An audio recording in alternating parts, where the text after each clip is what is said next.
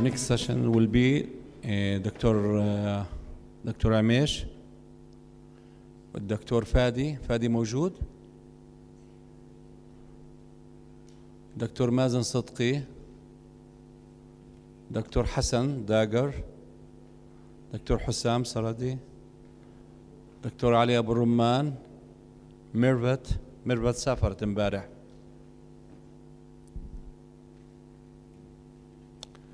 مين حابب يكون موجود سمير تفضل يا سمير.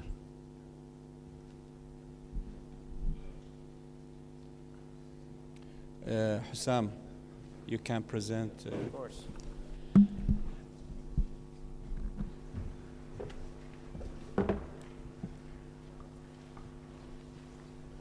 Microphone, please. All right, it's a great pleasure to introduce actually my mentor, my boss, my teacher, Dr. Clifford Kavinsky, who is Section Chief of Intervention Structural Cardiology at Rush University Medical Center. He's going to give us two talks about what's new in transcatheter mitral and tricuspid valve therapies. Thank you, Sam, and I want to thank all the organizers of the meeting to give me this opportunity to give you a quick overview of where we stand with percutaneous valve therapies as it applies to the mitral and tricuspid positions. I'm going to start off by talking about the tricuspid valve position. And you know, tricuspid regurgitation is extremely common. I think you all know that. You see it all the time. There are many patients who have severe TR. Those are the risk factors down there. Patients who are older, patients who have underlying heart disease. Now, as you know, probably, tricuspid regurgitation can be classified into primary versus secondary. Primary, where there is an underlying structural disorder of the tricuspid valve apparatus, the leaflets, the annulus, the papillary muscles, the chordal structures. And then secondary tricuspid regurgitation, I'll talk about in a second. But I want to take one moment to talk about pacemaker-induced tricuspid regurgitation. I think this is an under-recognized phenomenon, where patients who have wires going through their tricuspid valve can prop open the tricuspid valve leaflet and over time cause multiple morphologic changes in the tricuspid valve leading to chronic TR. And this is not a benign entity. You can see on the right side that pacemaker-induced tricuspid regurgitation has a negative impact on long-term survival. Secondary tricuspid regurgitation is where the structure of the tricuspid valve is normal and the tricuspid regurgitation is due to left-sided heart disease or intrinsic pulmonary vascular disease. And over time, then, the right-sided chambers dilate, the annulus dilates, and you get to RV enlargement, malcoaptation, and regurgitation. So echocardiography is extremely important in differentiating the different forms of tricuspid regurgitation and its hemodynamic consequences. And the classification of tricuspid regurgitation has undergone a kind of a revamping. No longer is it just a mild, moderate, and severe. There are now 5 classifications: mild, moderate, severe, massive, and torrential. These all have very specific definitions in terms of vena contracta and other parameters of echocardiographic assessment of tricuspid regurgitation. So this is common nomenclature now, not just 3 classifications, but 5. And these are not trivial differences, seeing that torrential and massive tricuspid regurgitation have independent risk factors for negative survival over time in comparison to less severe forms of TR, such as severe, moderate, or mild. And I think we also underestimate the impact of isolated tricuspid regurgitation. Long ago, in the United States, we see a lot of patients who are intravenous drug users who actually have who have endocarditis, and the surgeons actually remove their tricuspid valves, and they do well for years, but in the end, they start to deteriorate. Here we see the long-term impact of chronic TR on clinical outcomes in this study of 353 patients, and you can see that with worsening levels of tricuspid regurgitation, their long-term survival over 10 years really starts to decrease. So TR is not a benign disease as we originally thought years ago. And here once again we see redemonstrated the negative impact of cardiac events on severe and massive tricuspid regurgitation. So clinical TR is a real problem which I think has been underappreciated and undertreated. The management of tricuspid regurgitation is woefully inadequate. Really the only treatment we have, my pointer's not working, really the only treatment we have is diuretics. You see on the bottom there, diuretics are really the only effective treatment we have for tricuspid regurgitation. After that, it's really nothing. And the recommendations for tricuspid valve intervention historically have been just largely surgical. Surgery has been really the only invasive approach we have to treating chronic tricuspid regurgitation. And the price tag for surgical treatment of isolated tricuspid regurgitation is significant. Survival after isolated tricuspid regurgitation surgery only runs around 65 to 70%, and this has been shown multiple demonstrations in multiple different meta-analyses. So the surgery for tricuspid regurgitation is associated with significant mortality. And these are the independent predictors for negative outcomes after tricuspid valve surgery. There's no magic here. People who are older, people who have underlying heart disease, people who have underlying liver disease are all at risk for developing complications after tricuspid valve surgery.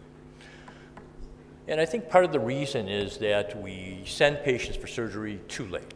I think we watch them and we don't want to send them to surgery until they're in like class 4 heart failure with ascites, and then we finally send them. And of course, those patients, when they go to surgery, are not going to have a good outcome. So as a result, tricuspid regurgitation is largely left untreated. If you look worldwide, there are many, many patients who have chronic TR, and very few of these patients ever get any kind of treatment. And so the current status of tricuspid valve disease is that it is underdiagnosed and undertreated. It's very prevalent, and it can impact adversely on survival if left untreated. The impact of surgery is really unrewarding. It has a high mortality rate, and if you leave it, if you're performing left-sided heart surgery on a mitral valve, for example, it will have a negative impact. Historically, most treatments for chronic TR have been surgical, and the options are limited for patients who have pulmonary hypertension or RV dysfunction, and medical therapy is largely just some diuretics. So we've been looking for other ways to treat chronic TR that don't involve surgery. And there's been a lot of activity in this area over the last several years. Some have focused on treating with catheter-based techniques, the annuloplasty, doing suture-mediated annuloplasty, or even putting direct ring annuloplasty by putting a little non-catheter-based ring around the tricuspid annulus. There have been coaptation enhancement techniques like edge-to-edge repair, which I'm going to talk about in a little bit more, and most recently, valve replacement. Now, I've been in this field for a long time, and any therapy which is going to have real durability as it rolls out to the community has to be simple, effective, reproducible, and not have a lot of complications. So some of these techniques I've disregarded because they don't fit that pattern. So I'm going to focus on just a couple of these as we move forward. You can see a bunch of these different techniques are now in clinical trial. The one that I'm going to talk about first is the edge-to-edge repair of the tricuspid valve using in the so-called Triluminate trial. This is a re-engineered system that was originally developed for the mitral valve, has now been adapted to the tricuspid valve to treat chronic TR. This is the control system and the steerable guides. And the Triluminate trial took patients, 450 patients, which was just completed, who have severe symptomatic tricuspid regurgitation, and the primary efficacy endpoint for this study was mortality, need for tricuspid valve surgery, heart failure hospitalizations, and quality of life improvement. Well, this trial was just completed and published in the New England Journal of Medicine this past spring, and it was a positive trial. In fact, in that the endpoint, the primary efficacy endpoint was reached, and you can see it in the right side. The primary efficacy endpoint was largely dictated by improvement in symptoms. Now, this is important because what I'm going to show you is that even though you didn't completely eliminate the patient's tricuspid regurgitation. The patient still had significant clinical benefit. If you could decrease their grade of tricuspid regurgitation by 2 grades, they have significant clinical improvement. So there's sort of a disconnect between the eliminating the tricuspid regurgitation and the improvement in clinical outcomes in terms of heart failure hospitalizations and improvement in symptoms of heart failure. So the theme is you don't have to eliminate the TR completely. If you could just decrease it by 2 grades, the patient will get significant clinical improvement. This has also been shown in the SCOUT-1 trial, which was a percutaneous annuloplasty trial for chronic TR, and it also showed basically that although you didn't completely eliminate the tricuspid regurgitations, the patient still had real clinical benefit in terms of heart failure symptoms if you could decrease their grade of tricuspid regurgitation by 2 grades or more. Here's an example of a patient we did, 76-year-old with multiple comorbidities. He came to us at Rush University with complaints of chronic heart failure, and his diuretics were completely ineffective. Here's his echocardiogram. You can see his right ventricle is huge, as is his right atrium. And here's his tricuspid regurgitation. It's at least severe, could be massive or torrential, I can't really tell. So the patient was then enrolled in the Triluminate trial, where we put a clip on the tricuspid valve, and then that clip becomes a permanent implant on the valve. This is the fluoroscopy of that procedure. You can see us deploying the valve in the left panel, then deploying the clip in the left panel, and then releasing the clip in the center, and that's the final result. And this is the final echocardiogram. You can see that the TR is virtually obliterated. After the procedure, the patient was markedly improved in terms of his shortness of breath. He was sent home and continues to do well today. There is also a second technology which is out there, just for the sake of completeness, called the Pascal system, which is also a transcatheter edge-to-edge repair system, very much like the TriClip system, only it's made by a different manufacturer, Edwards Pharmaceutical, Edwards Life Sciences, and you can see it works very much similar to a tricuspid clip. It has also been studied is being studied in the tricuspid space, and the results of that have yet to be released, but it's anticipated that it will perform equally as well as Mitraclip in the tricuspid position. Ultimately, though, people have high hopes for tricuspid valve percutaneous replacement. This is probably one of the most interesting and promising technologies we have right now. This is the Evoke tricuspid valve replacement, which is an Edwards Life Sciences product designed for transfemoral delivery, available in 3 sizes, 28 French delivery system, steerable delivery system. It is a bovine pericardial valve attached to a nitinol frame, and it has a bunch of anchors that you can see there. And those anchors allow fixation on the valve, and basically what you do is just replace the valve from the right femoral vein. And it's not dangerous, it is meticulous, it takes time to do this properly, but this valve system is currently under study in clinical trial, and the initial results have been quite promising. This is the early feasibility study of the Evoke valve, and you can see on the right panel there at baseline and discharge, most patients had their tricuspid regurgitation completely eliminated. This valve could get FDA approval in the United States soon. This is another interesting technology which I want to bring to your attention, called the trick valve. Now, the trick valve is different in that the valve is not really going to be implanted in the tricuspid annulus. It is 2 valves for 1 procedure. You're going to implant a valve in the SVC and a second valve in the IVC.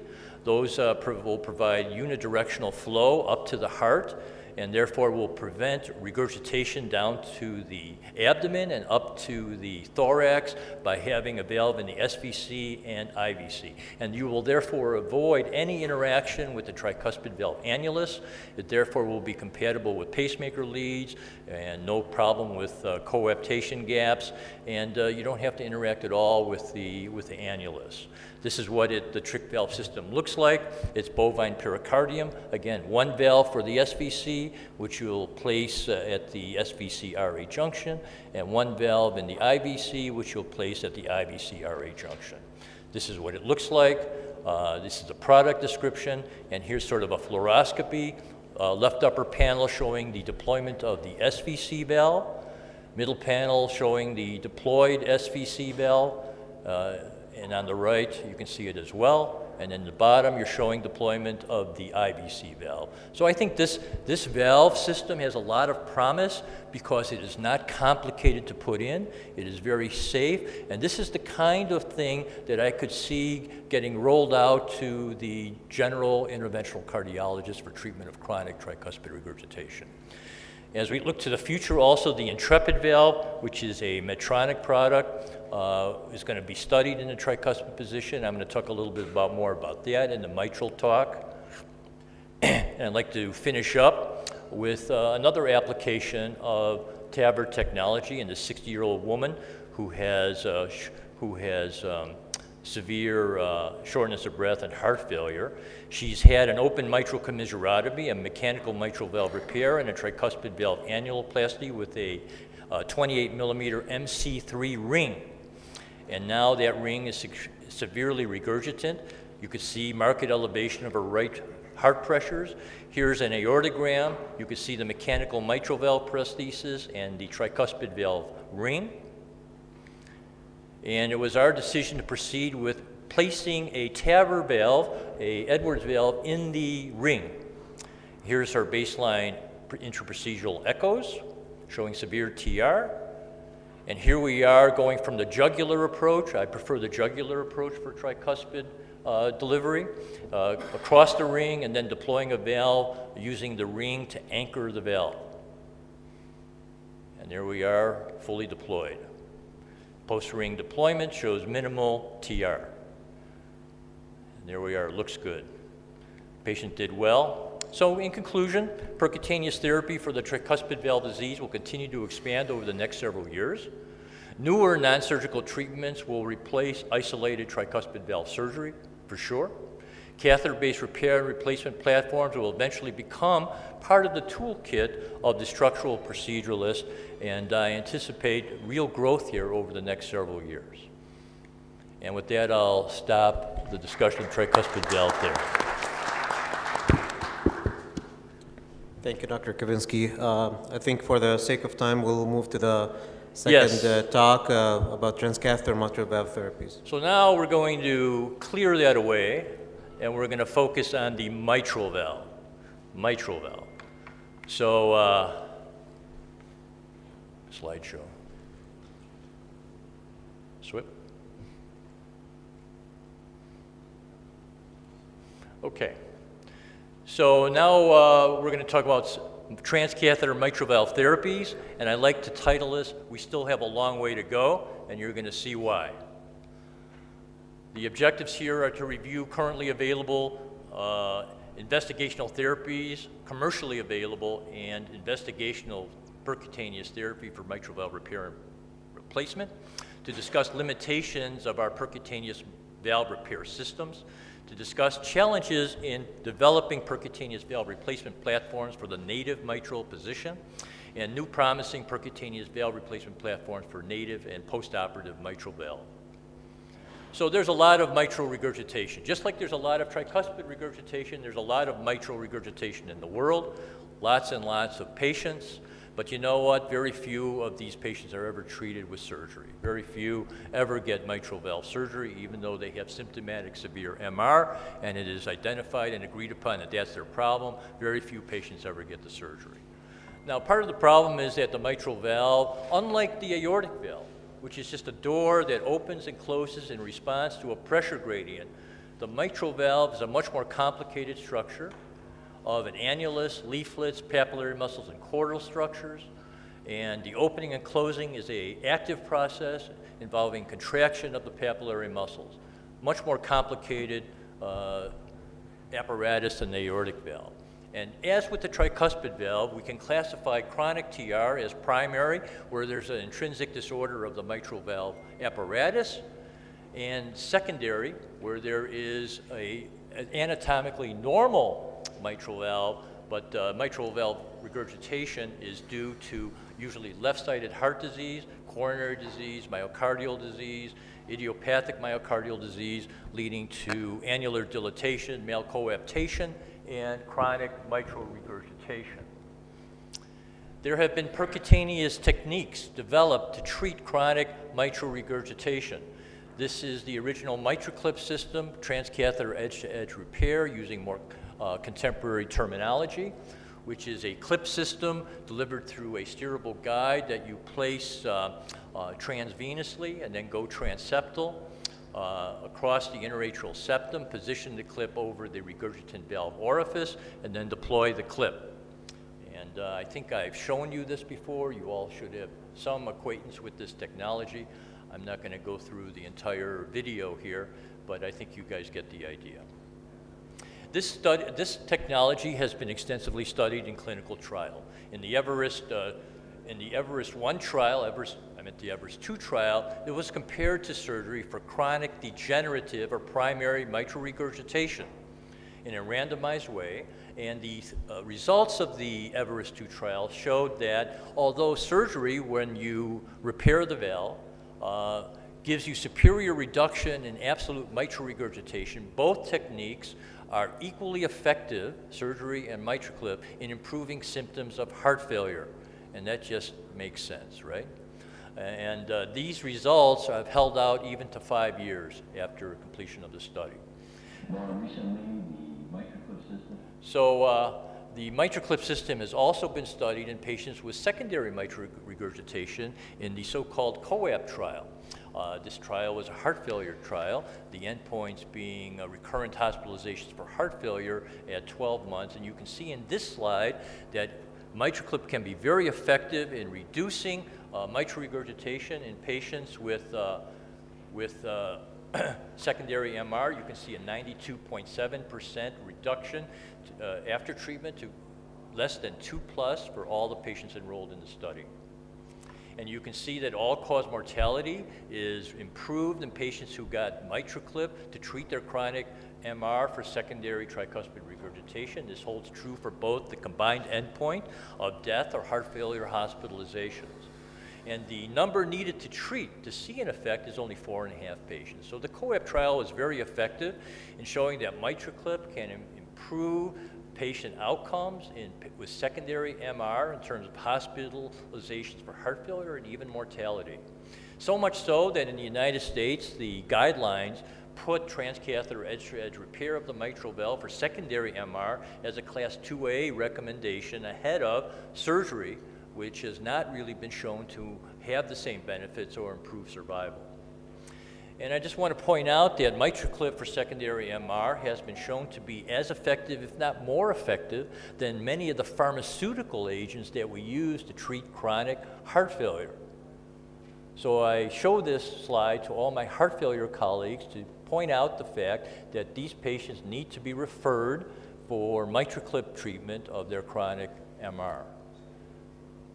Now, as with the tricuspid space, there's also a second technology from Edwards Life Sciences, the Pascal device, which has been studied for in primary or degenerative mitral regurgitation, and in recent published data has been shown to be non-inferior to Mitraclip, and for that reason has received an FDA approval in the United States. What I want to point out in this slide, as I use this as a segue to the next portion of my talk, is that although we are successful in reducing mitral regurgitation with transcatheter edge-to-edge repair, leaving behind residual mitral regurgitation has a negative impact on survival, which you see on the right panel. Patients who have residual mitral regurgitation, 1+, 2+, or 3+, have a gradient of increasing mortality or decreasing favorable outcomes with residual mitral regurgitation after transcatheter edge-to-edge repair.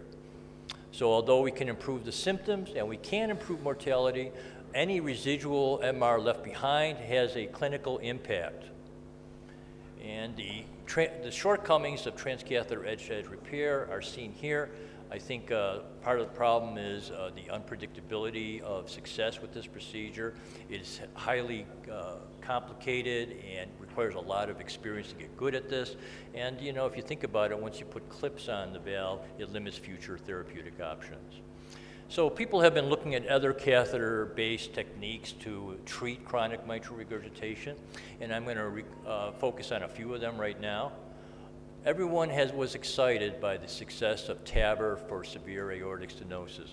TAVR was studied extensively in randomized clinical trials, and all of these trials were very consistent in showing that TAVR is superior to medical therapy and as good, if not superior to surgery, to treat severe symptomatic aortic stenosis. So people were excited that it would be easy then to translate the success seen in the aortic valve over to the mitral valve.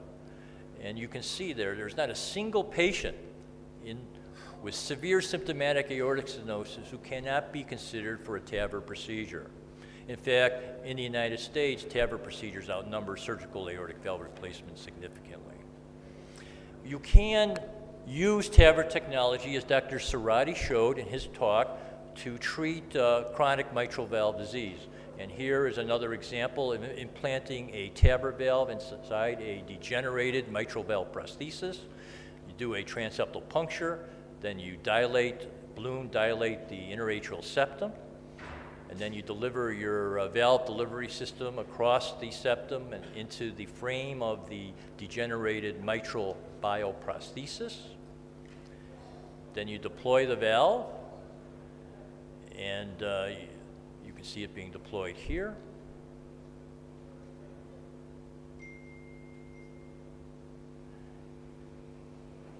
I'm not going to spend a lot of time on this because Dr. Suradi really covered this well. Here we are deploying a valve into degenerated mitral prosthesis. Here's the valve fully deployed. And this is a very successful procedure. I've done this procedure 50, 60 times. So what is the problem then developing a percutaneous mitral valve replacement just like for the TAVR, for the aortic valve? Well, the mitral valve, as I pointed out, is a much more complex structure. It sits within the heart. You can't get to it from an external approach. The annulus is not planar, but it's more saddle-shaped. It's larger. The mitral valve is often not calcified. And as you know, the TAVR valves rely on calcification of the annulus for its anchoring. Ongoing myocardial disease can lead to further annular dilatation and regurgitation. And then, as Dr. Suradi pointed out, you can get impingement and compromise of the left ventricular outflow tract. And the equipment is larger. There have been numerous technologies which have been evaluated for the mitral space in terms of percutaneous replacement. I have found 3 of them to have viability and potential for generalized study and development, and those are the 3 I've listed here. One is the Intrepid valve, the Tendyne valve, or the Sapien M3 valve. They're different. The Medtronic Intrepid valve is on the left, the Tendyne valve, which is only a transapical delivery, and then the Sapien valve. And I'm going to show you these right now. This is the Intrepid valve animation, and it is designed as a double stented implant. The valve sits inside an external stent, which has a bunch of anchors for placement. It's the transvenous now procedure. And what you're going to do is you're going to go transeptal, and you're going to deliver this valve over the mitral valve in this manner here. More or less like a Mitraclip procedure, only bigger. I think we're talking, I think the latest rendition is 29 French. Anyway, this is how the valve is delivered.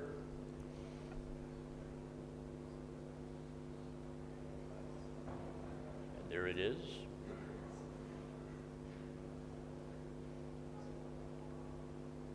Voila. So the Intrepid valve has had an early feasibility study, which was excellent in terms of improving or eliminating mitral regurgitation. You can see in this slide that the mitral regurgitation essentially is eliminated with placement of the Intrepid valve. And now the Intrepid valve is being studied in a randomized clinical trial worldwide called the Apollo trial. The Apollo trial is going to take patients suitable for percutaneous treatment and randomize them to transcatheter mitral valve replacement versus conventional surgery. And we're going to see how that all turns out. The second valve I want to talk about is the Tendyne valve. This Tendyne valve is developed by Abbott, and it is designed for transapical delivery only.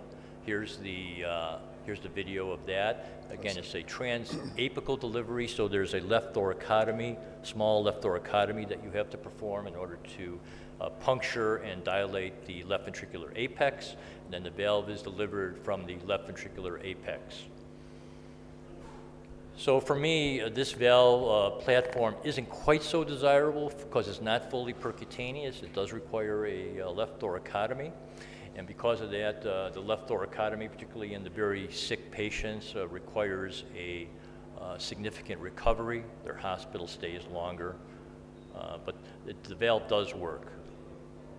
But I think the future, if I have to make a statement, is going to be on fully percutaneous transatrial delivery of these platforms, not transapical. The Tendyne valve is being studied again in a new trial called the Summit trial, which at Rush we were part of. Here it is. The patients who are suitable are randomized, interestingly, to the Tendyne valve versus Mitraclip. We'll have to see how that turns out. This is the M3 valve, which is a product of Edwards Pharmaceutical, and it actually utilizes the TAVR valve. What you do is you deploy a docking system which lassos the mitral apparatus, like you see here. And then once you've placed that docking system, then you will implant basically a TAVR valve inside there. And I'll let this play through, because this animation is quite informative. Once the dock is there, it's just a simple matter of taking a TAVR valve, in this case a Edwards Sapien valve, and just implanting it right inside that dock.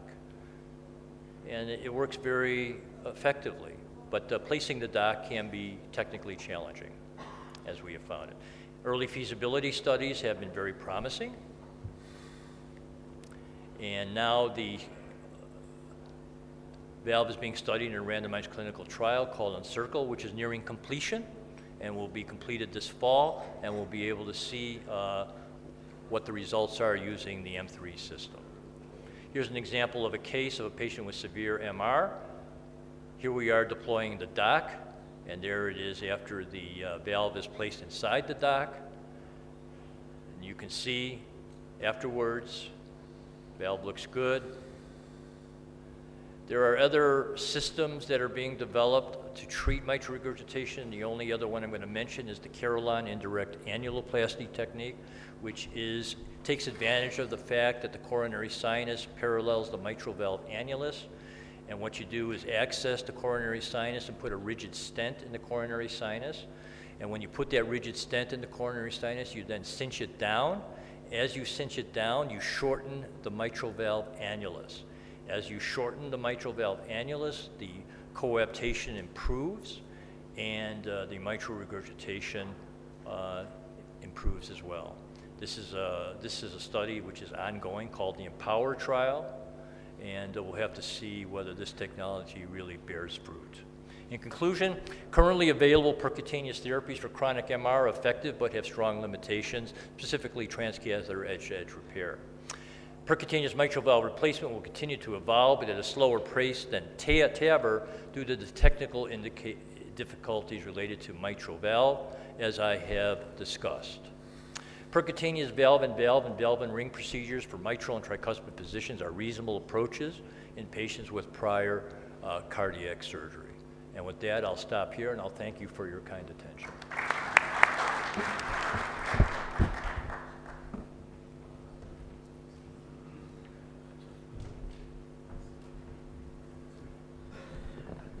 Thank you, Dr. Kavinsky. Good morning again. I guess I can introduce myself. I'm Dr. Hussam Suradi. I'm one of the interventional structural cardiologists at Rush University Medical Center.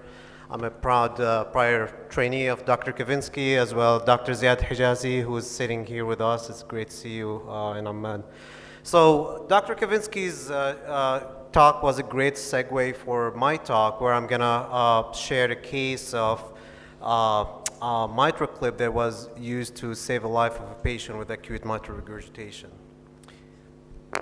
Our patient is an 85-year-old female who presented with sudden onset shortness of breath and decreased responsiveness about a day prior to presentation.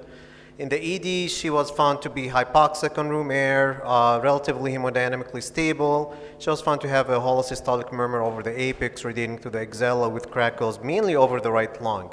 She has a prior history of multiple strokes. The last was about a month prior to presentation, atrial fibrillation on anticoagulation, COPD, and hypothyroidism.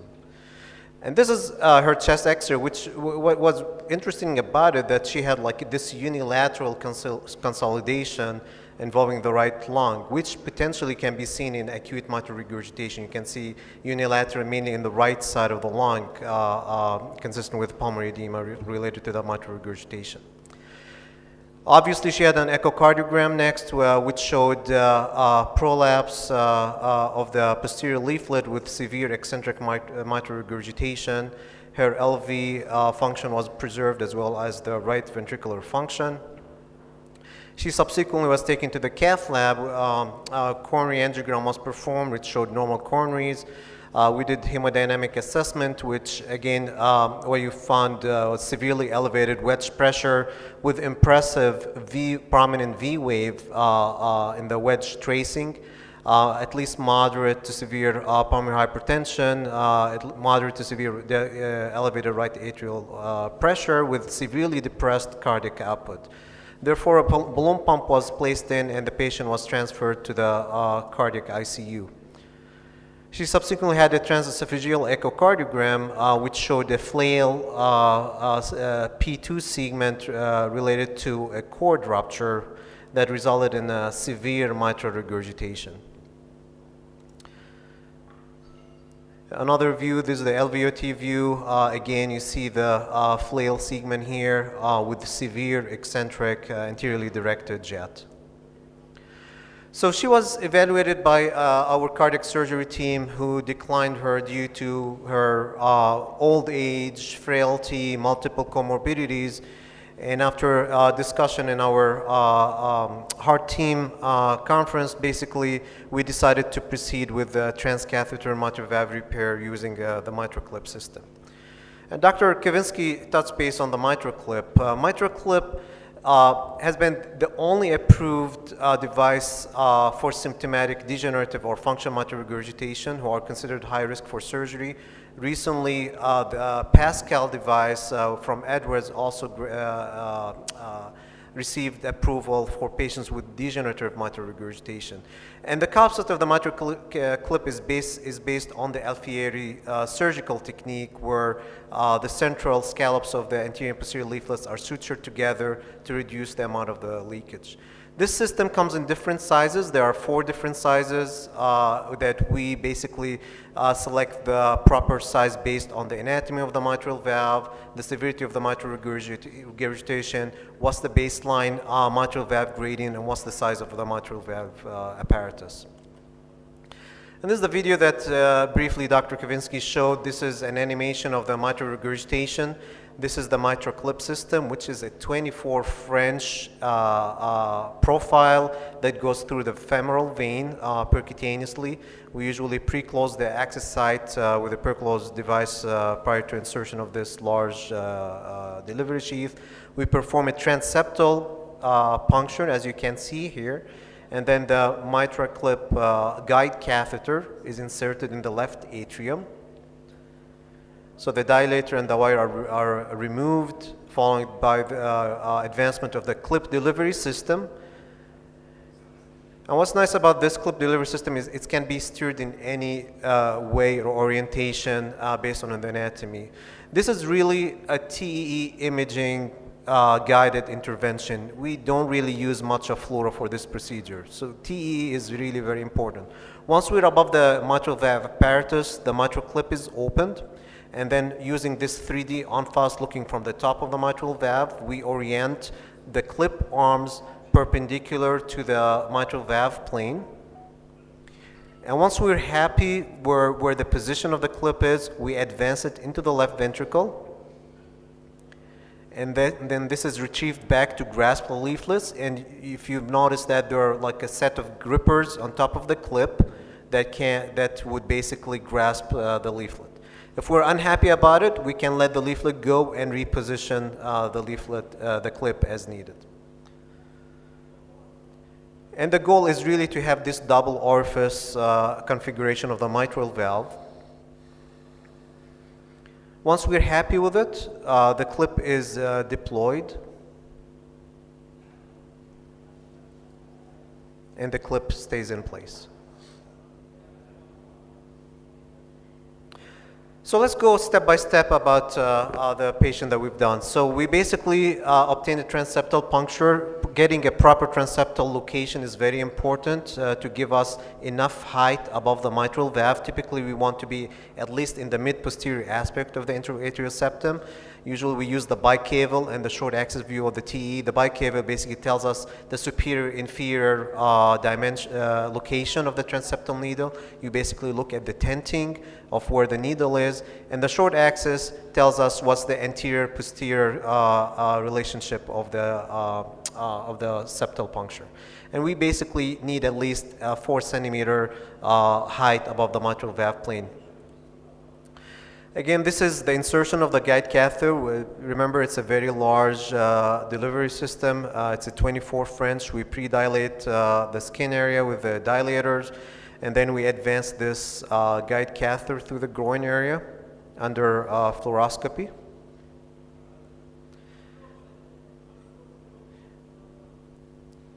Following that, we advance the clip delivery system, which we introduce it into the guide catheter. And you'll see here the clip delivery system being advanced all the way to the tip of the guide catheter. And then comes the steering of this delivery system. There are 2 views that we really use for maneuvering this system. What we call the bicommissural view, which is at 60 degrees, and the long axis view. The long axis view gives you the anterior-posterior relationship of the mitral valve. The bicommissural view gives you the medial and lateral relationship of the mitral valve. So once we're above the jet, we basically open the clip arms, as you can see here, and the grippers are lifted up, as you can see here. And then we obtain a 3D view so that we would look at the mitral valve from the top. This helps us in giving us the proper orientation so that the clip arms are perpendicular to the mitral valve leaflet. Generally, you want it to be like at the 12:06 p.m. Clock dimension. Then after that, the clip is advanced into the left ventricle. And under TEE, basically, the system is pulled back until the leaflets are grasped. Once we have the leaflets, the grippers are deployed. And this is basically our result after the first clip, which there's significant improvement in the mitral regurgitation. And this is what you want to see, the double orifice pattern and the adequate bridge between the anterior and posterior leaflet of the mitral valve. So we were happy with this, so the clip was deployed, as you can see here. And then we decided to go with the second clip, as there was still some mitral regurgitation that we can see, although it was significantly improved. So we went with another clip, just medial. Remember, this is the bicommissural view. This is medial, this is lateral, so we went medial to the first clip. We again used 3D orientation to tell us the exact orientation of the clip arms. Following that, the clip arm was advanced into the ventricle and pulled back to grasp the leaflets, followed by deployment of these grippers.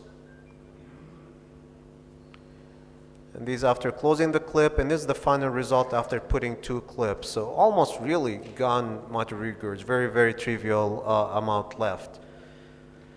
Again, the 3D en face showing the very nice double orifice pattern of the mitral valve. It's very important to assess the transmitral gradient before deploying the clip. As you know, when we put the clips, it will shrink the size of the mitral valve. So it's important to make sure that we're not making the valve too stenotic.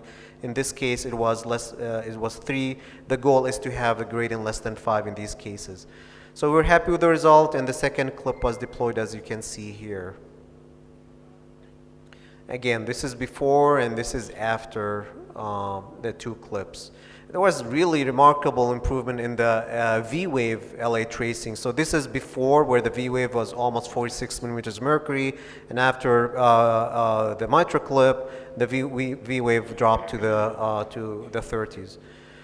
So patient really did very well. Subsequently, she was immediately extubated. We were able to remove the balloon pump afterwards, and she was discharged to rehab after 3 days. So in summary, the transcatheter edge-to-edge repair is a very demanding therapy. It really needs experienced operators and a lot of advanced imaging. This is basically, it's an imaging-guided intervention. The transcatheter repair is indicated in chronic mitral regurgitation, whether it's degenerative or functional etiology. There has been really very limited experience with acute MR, mainly smaller retrospective study, but from our and others' experiences, this is very technically feasible with excellent outcomes in patients who don't really have any other good alternative options. And thank you very much.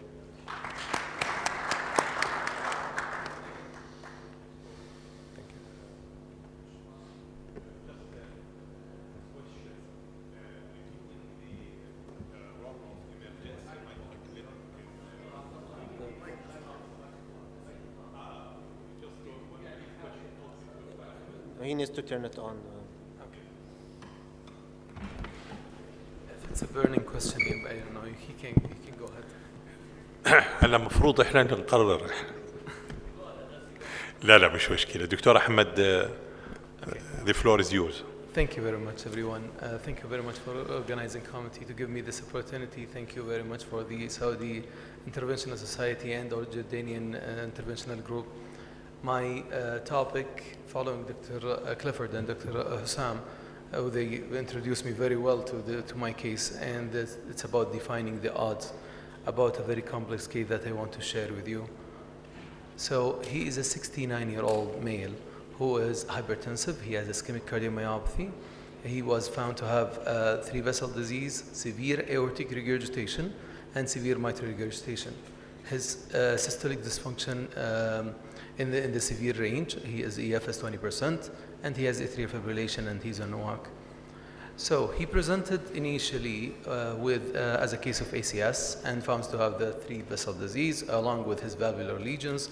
So the decision of our MDT multidisciplinary meeting is to go for surgery, CABG, MVR, and AVR if the patient refuses. Or refused, and then the patient, and the decision was switched to percutaneous intervention with the left main PCI to a left main and left circumflex provisional technique with the stepwise approach with the tapping stenting to the left circumflex. So 6 months after that, he presented to our emergency department with non-ST elevation complicated with cardiogenic shock. At that time, he has his angiogram that shows severe instant restenosis in both in all left main, left circumflex, and LAD. Surgical consultation, the patient was deemed not a surgical candidate. Now the plan is to optimize his medical therapy, but he deteriorates very fast, and then we had to do something about that. So we considered the patient for a high-risk PCI. So the problem that we have is the mode of failure to his stent in the less than 1 year, and I need to do an imaging in order to do that and to find what's going on in there. Is it whether that is mechanical versus neo-intimal hyperplasia? And the other problem that he has a cardiogenic shock secondary to ACS and the presence of severe aortic regurgitation. So can I support this PCI with a mechanical circulatory support? And the last but not least is what should I do to mitral regurgitation? So let's deal with the coronary artery disease, fix the perfusion to the left circumflex, dominant left circumflex, and then discuss further what to do with that. So I will just show you how the severe aortic stenosis looks like, and his systolic dysfunction is severely impaired. And that's my hospital. RCA is non-dominant. And here is the coronary angiogram. You can see in the left side that his left main, it has an ostial left main severe stenosis, distal left main severe stenosis, and ostial LAD, ostial left circumflex. You can appreciate in the cranial view the same. So the decision is to go forward and to do ultrasound access to the, and this is the second session. The diagnostic angiogram was done, and then he was taken for the high risk procedure. So ultrasound guided access, then a peripheral angiogram to find the vessels. You can notice the flow to the coronary because of severe aortic regurgitation and because of the severe systolic dysfunction. So we decided to go in an Impella. His LVEDB with this JR4, that it was 26. So definitely he needs a MCS. I was hoping that the Impella will work, knowing that he has severe aortic regurgitation and not to have that virtuous cycle and between the aortic valve and the motor. So we fixed it, and we keep looking at the blood pressure, and blood pressure for systolic from 80, it goes up to motorized to 130. So we're so happy that this is the case. And then we will go fast here, ballooning to the left circumflex, ballooning to the ostial of LAD, and time for imaging. The modality that I chose is the OCT, and the reason of that is obvious, that I want to see exactly what's going on with the new intimal hyperplasia and the amount of new intimal hyperplasia. In here, you can appreciate, anyway, so from here you can appreciate that there is the longitudinal axis down into the vessel. At the tip, this is the three pictures. The one to the left, to the far left side, is at the tip of the guide catheter, and then one at the distal left main, and the third one at the ostial LAD. The ostial left main has underexpanded and the new intimal hyperplasia. The distal left main is definitely underexpanded stent, and the ostial LAD is underexpanded stent.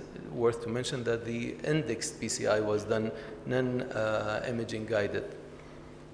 So we know now what's going on. It's a mechanical plus a new intimal hyperplasia. So the decision is to go on and fix with the proper size ballooning to the areas of underexpansion.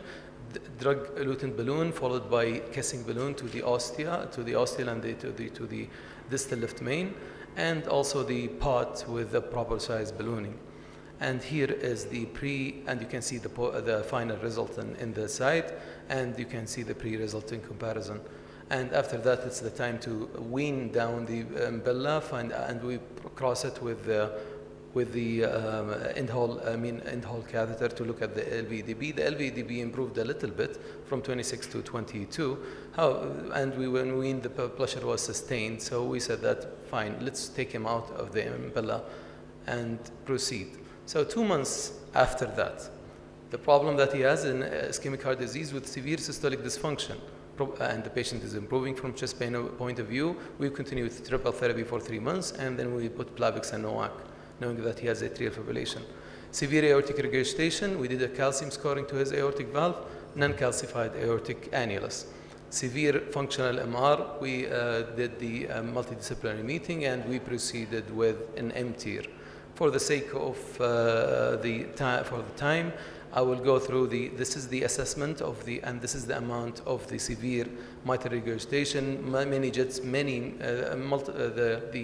the maximum jet is at the A2B2 site, and this is the leaflet size. And look at the atrial septal, it's thickened. The only fossa ovalis that is available was a very tiny one, so we had to do something about it. We have to balloon it. And the height in the left atrium, as Dr. Hussam illustrated, it was proper. So we proceeded and this is the 3D en face with colors, and it shows you that mainly the malcoaptation and the functional MR, it's at the A2B2 side, and the center, let's put it this way. So now this is the ballooning to the septum, and we cross with the steering guide into the a wire first, and then steering guide into the left atrium, and then this is the perpendicularity. You can see to the right side that the clip is perpendicular to the mitral valve. The grasping view, and this is an explain to show you the bicom and the 3-chamber view, And you can see that we had a fairly good bite of both leaflets, and that is a result that we got. It's a minimal residual mitral regurgitation. Mean gradient is excellent. It's and there is, the flow reversal has improved. This is the figure of 8 that you need to see in the transgastric view to assure that your clip is well seated and excellent, and that was illustrated by Dr. Hussam too, and that is the final very satisfactory result. You can appreciate the MR pre and post in this view. 6 months after mitral tear, he is compensating. Aortic regurgitation did not worsen in severity. No further worsening of the LV dimension and volume. And MDT will continue treating the patient medically and to assess the feasibility of TAVR when we have the proper platform and also if it deems necessary. So the point to consider, mechanical circulatory support, especially Impella CP, can be considered in aortic regurgitation severe form after careful assessment of the effective orifice area of aortic valve. Second thing, that mechanical circulatory support buys you time to appropriate imaging guided assessment of the instant restenosis in cardiogenic shock patients. Third, the MDT directed management of complex patient is the most appropriate course of action, including sophisticated decision making and exit bailout strategy. Last but not least, there is a need of dedicated TAVI platform for aortic regurgitation. Maybe in a couple of years that I will come to you presenting the JenaValve experience for this particular patient. Who knows? Thank you very much, everyone. May I have a question to Dr. Kavinsky? Dr. Kavinsky, tricuspid valve, it was the forgotten valve in its disease, but it's now not forgotten. Many patients we send for double valve, for example, for mitral disease and very mild tricuspid disease. But unfortunately, these patients after surgery, we found they have significant TR. Is there a predictors for this phenomena for this disease? I think that surgeons should be very aggressive when they are operating on the left side of the heart, treating tricuspid regurgitation. It seems pretty clear that the tricuspid regurgitation after left-sided surgery often does not improve and may even progress. So I think at the time of surgery, anything more than mild tricuspid regurgitation should be treated with a ring. And I think that should be the approach of cardiac surgeons. Do not leave behind tricuspid regurgitation. Okay, thank you. My question to Dr. Ahmed, won't you think that there are valves now in the market that suits AI better than other valves? Those which deploy, proximal than distal. The problem with the anchoring the valve is the issue now. When you have loss of care. Yeah, when you don't have a good calcification in the valve and the native valve to anchor the prosthesis, there is no, as of now, there is no dedicated platform for aortic regurgitation, isolated aortic regurgitation in the presence of no calcification. Maybe if there is anything in the, I don't think that the JenaValve is in the US market yet, right? Yeah, I totally agree with you. There's nothing dedicated for aortic regurg. You briefly mentioned the JenaValve, which basically involves some clipping mechanism to the aortic valve leaflet. I believe it's approved already in Europe, and it's going through clinical trial in the US right now. So what about the accurate valve, which deploy, you fix it, and then you deploy it towards the valve? It kinds of giving more stability to the system. All the expandable valves, they do not have the radial force to anchor well at the site if there is no classification to hold them there. So accurate is one of the worst radial force platforms in the market. Yes. So I believe that it is a bit risky, even that if you go oversized, it would turn to run into complication rather than anchoring the valve. I mean, we've done some cases as off-label case using Medtronic, the Evolut and Core valve, oversizing the annulus. we had some cases where, you know, the valve tended to embolize, migrate into the ventricle, and some of them really did. Likewise, like 6 months ago, we deploy a Medtronic valve, but we used 34 for pure AI. But that guy was very symptomatic. He was an impending heart failure, and we fixed that without, and the valve was stable. Yeah. I think Dr. Kavinsky has a lot of experience with Medtronic in the aortic regurg indication. Yeah, we've treated a bunch of patients with isolated AI with a Medtronic valve. You got to be very careful because with chronic AI, the annulus tends to dilate, and you've got to make sure that the annulus is not so large that you won't get capture of your valve implant. But on this, your particular case, I'm very interested because there was pretty severe AI and MR. How did you decide that the MR was the problem? Because as I think about it, reducing or eliminating the AI could have a salutary effect on the mitral regurgitation. So I'm interested to hear your decision for going after the mitral valve. Thank you very much. That's the beauty of the MDT, that you can blame everyone for that. When you do a decision for a thing, and now that's just, and it's not about the toss of the coin and which valve you fix, but we, and looking at that, so the things that we can fix and help the patient. I know when the critical thinking and you have an outflow valve, you have to fix the outflow and leave the other valves, because whenever you fix the outflow, the patient improves. And that is one of the classical way of thinking when it comes to complex valvular. However, we can fix the mitral with edge to edge, and we can fix the coronaries. We can do anything to the aortic valve, and the patient is refusing any surgical intervention. So it's the desperation that causes us to think this way. There is no critical thinking that can justify what we did, part of that we are so desperate to help. And in your case, I mean, there's limited options, you know. I mean, you don't have a minimally invasive option for your aortic valve, and you have potentially something you can treat the mitral valve. So it's definitely worth it to go after the mitral valve. So my question to Dr. Suradi, regarding the acute Mitraclip in acute MI, especially in acute inferior MI with ruptured chordae. What I read in the literature is that the mortality reach up to 80%. Do you think there is a place for acute clipping Absolutely. I mean, we've had really several cases so far. I've done one like 2 weeks ago, similar presentation, where the sudden ruptured cord, and we treated it beautifully with one clip. Yeah. And I mean, degenerative MR generally, it's definitely worth to try to clip the valve. If it was more restrictive, the posterior leaflet, you know, sometimes these ischemic MRs, the posterior leaflet is too short, it's too tethered, you would imagine it's difficult to grasp it and clip it. But cases like this where the cord ruptured, it's definitely easy, especially with the newer generation Mitraclip. With the 4th generation, there are longer arms, wider arms. Yes. The success of the procedure has been really very high. I think I want to emphasize what Hussam is saying.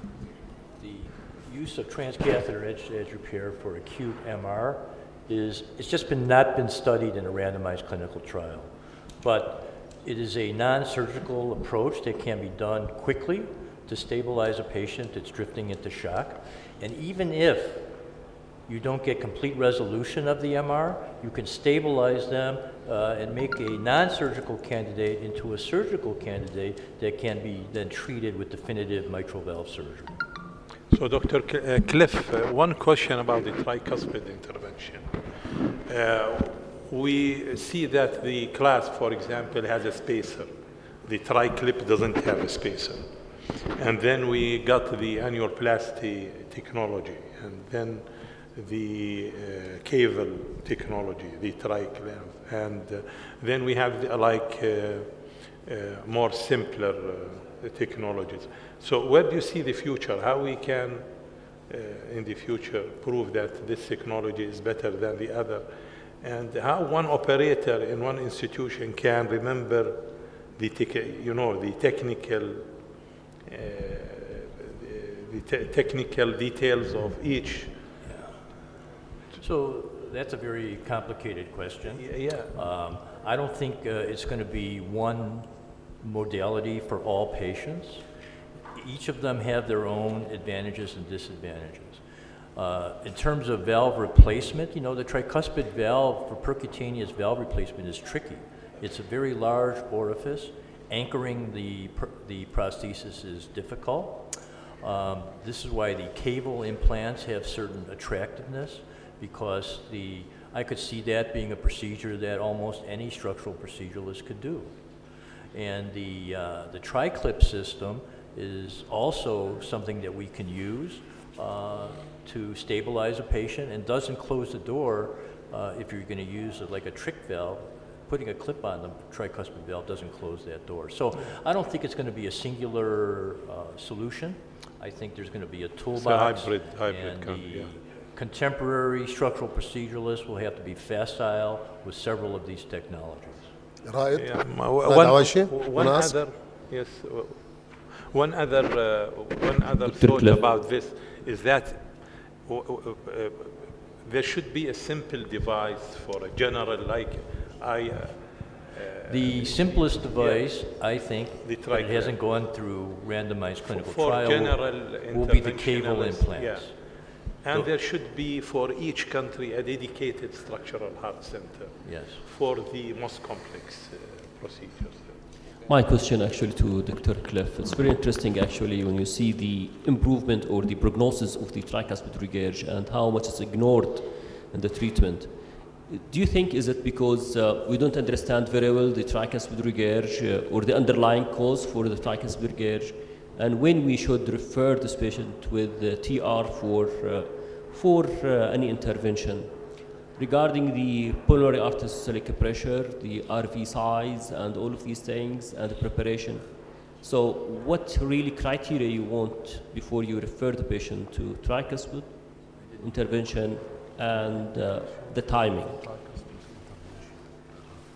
So indications for tricuspid valve intervention would be someone who has refractory right heart failure, who's refractory to diuretics and continues to have symptoms. The thing is, symptoms of tricuspid regurgitation can be somewhat ambiguous.